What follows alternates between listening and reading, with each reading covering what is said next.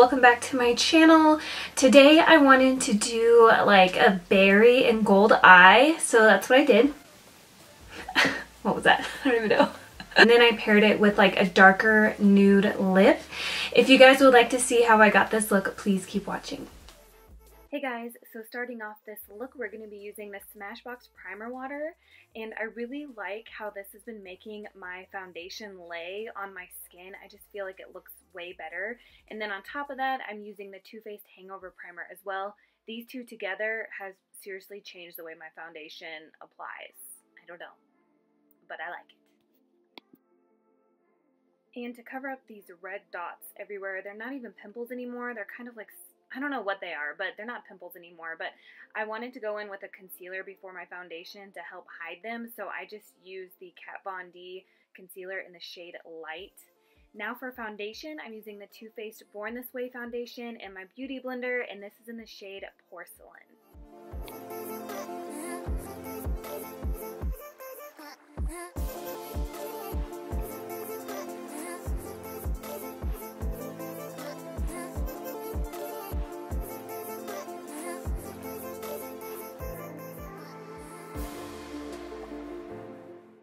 Then to brighten up my under eye, I'm using the Maybelline Age Rewind Eraser Dark Circles. I feel like I always say it backwards, but you guys know what I'm saying. Then to blend that in, as usual, I'm using the, what is this, Morphe E45 brush. It's my favorite brush to use to buff in concealer. For concealer, I'm going to be using the Born This Way concealer, and I believe this is the lightest shade. I can't find it right now, but I will list it below. And I'm just making the upside down triangles. I'll be going down my nose, the center of my forehead, and my chin, all the usual places. And then I'm still buffing it in with the E45.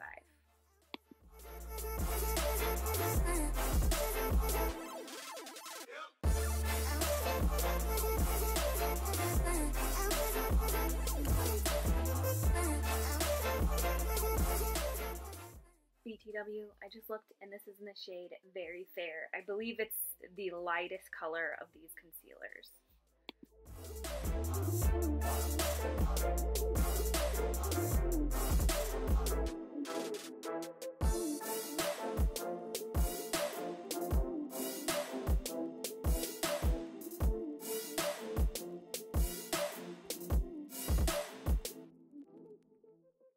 I decided I would try something different for my nose contour today, so I used the LA Girl Pro Conceal in the shade Medium Bisque, and I don't know, I think this would be a good cream contour shade, but for my nose, I just didn't like it as much as my Loreal concealer sticks, so I don't think I'm going to use this again. And then I'm blending it out with my makeup brush, nose contour brush.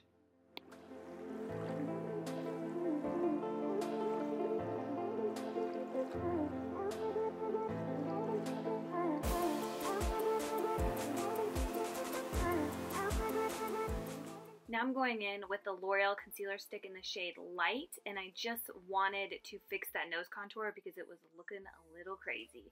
So now I'm just blending everything together.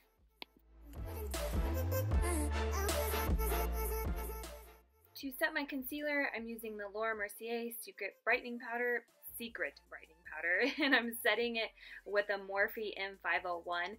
This is my favorite brush to set my concealer with by far.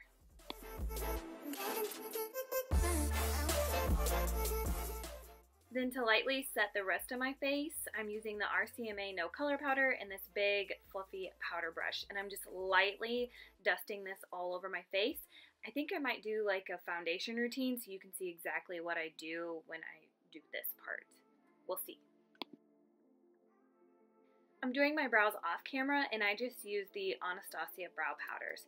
So going in with our first eyeshadow, we're taking this L'Oreal eyeshadow in 206 Mademoiselle Pink. I don't know why I can't say that. And I'm buffing it over my entire eyelid, and I'm using a Morphe G17 brush. I really like these L'Oreal single eyeshadows. I think I have 2 or 3, and I kind of want to go get some more because I just really like them. They're creamy. Now we're going in with the LimeCrime Venus palette, and we're starting off with the color Creation, and my goodness, this palette is so pigmented. Like, you need to work in very, very little amounts. And I'm just buffing this into my crease with a Sigma E40. And I'm serious, like, I barely dipped my brush in it, and it is so pigmented. I think I dipped it in there about 3 times to get the darkness that I wanted. The darkness, I said.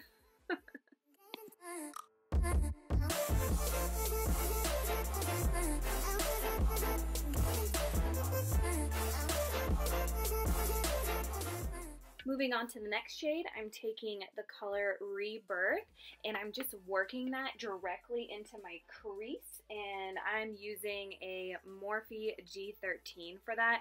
It's just a more precise blending brush. Then I'm moving on to the shade Venus, and I'm placing this all over my entire lid, and I kept with the same brush as well. Now I'm taking this darker red color, it's kind of like a berry red color at the bottom, and it's the color Muse, and I'm using a smaller brush. This is the Sigma crease brush. It's the E47, and it's amazing for the crease. I think I've said that before. But I'm just switching between a bigger blending brush and the smaller one just so I can build up the color in the crease and then blend it out without getting too crazy.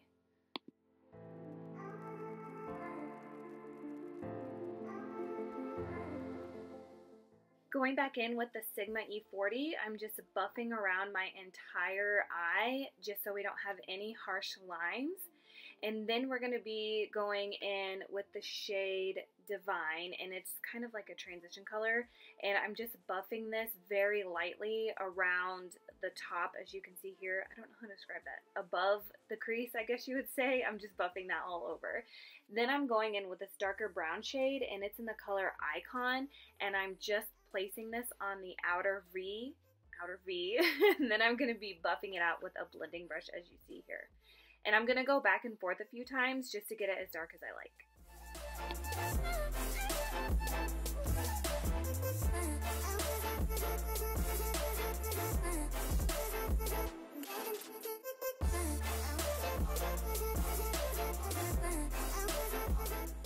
Now starting on our, what are we doing here?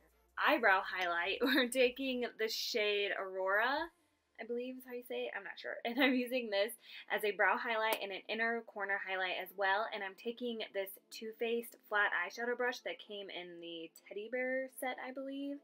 And then we're taking the Colourpop shadow in Kathleen Lights. This is so pretty. It's like the perfect like gold copper color, and I'm using my pinky finger to place this all over my entire lid.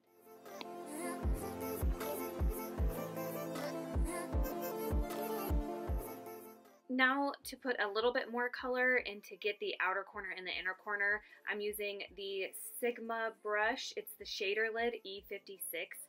Now we're going in with that darker brown shade, and we're building up the crease a little bit more.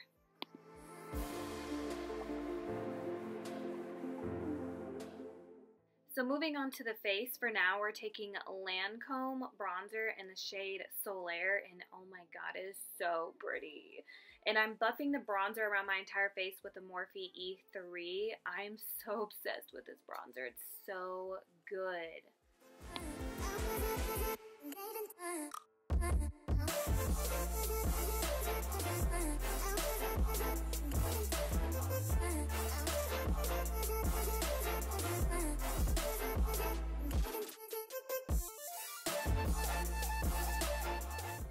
For blush, I'm taking the Jaclyn Hill and Becca Champagne Pop palette, sure. And I'm taking the shade Amaretto, I'm not sure. And I'm just placing this all over my cheeks, and I'm using a Morphe E4. And I wanted something that was more, how do I say it, like a medium rose color. I didn't really want any oranges since our eyes are kind of like a red berry color. And this is like the most perfect color blush. Like in the pan, it's kind of deceiving, but it looks so beautiful on the skin. I really like it. And I think it's a good everyday color blush too. Now for our wing liner, we're using the NYX liquid liner in matte, or I guess matte liquid liner. I love this liner. Move over NYC liquid liner. Like, this has taken your place. It is so good too. I'm obsessed with it. So I'm just doing a normal winged liner as you see here.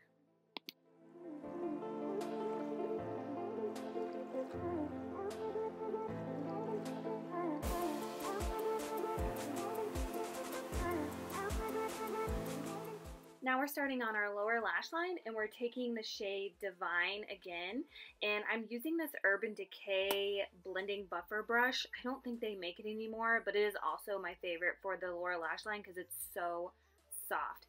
So I'm just building up that color for now. Then we're gonna go in with the shade, wait for it, bam. Then we're going to go in with the shade Creation again, and we're just going to be placing that on the lower lash line as well.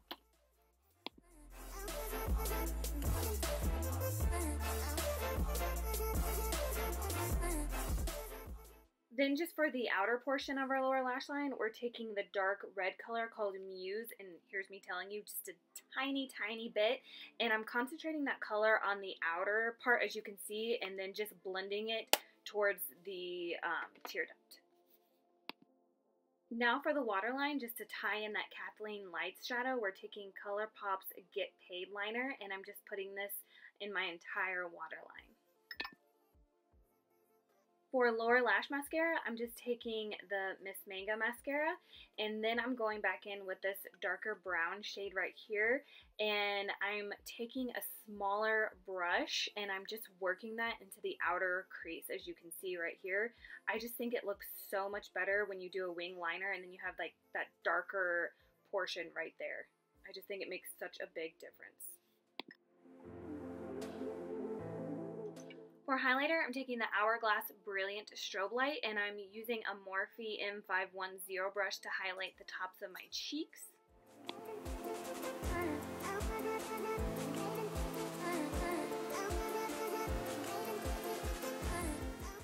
Then I always like to go back with my blush brush just to try to blend it all together. Now to contour my face and my nose, we're taking the Kevyn Aucoin Light Sculpting Powder. This is so good too, and I'm just contouring my nose with this, and then I'm also going to be doing my cheeks. And for my cheeks, we're going to be using the, oh no, I'm sorry, we're doing the upper lip first. My bad. And then we're contouring underneath our lip to make our lips look fuller. Now to contour our cheeks, we're using the Morphe M437. This is a contour brush, and I actually really like it. Now to clean up our contour, we're taking the Kat Von D Shade and Light palette, and we're using the two lightest shades. And I'm just, as you can see here, just buffing underneath that line to clean it up some more. And then I'm going to be highlighting my chin and my forehead just to blend all the bronzer and the contour shades together. Then I'm taking the shade Creation, I believe. Oh, I'm sorry, Aurora from the LimeCrime palette, and I just highlighted my nose, my cupid's bow, and I'm mixing a little bit of that on top of my cheeks as well. Then we're spraying our face with Urban Decay All Nighter Spray, and then we're working on the lips, and I'm using MAC Stripdown first, and as you can see, I'm just lining my entire mouth with this.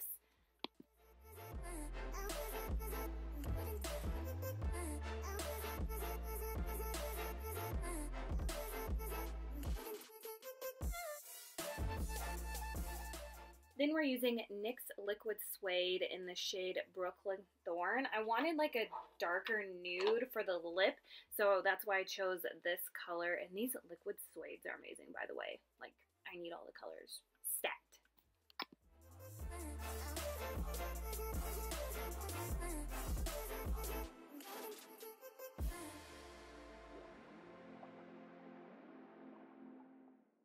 Then just to brighten up the center a little bit, I just took the Loreal concealer stick and I'm just patting it in the center of my lips. Okay guys, this look is complete. I hope you enjoyed it, and I will see you guys in my next videos. Bye!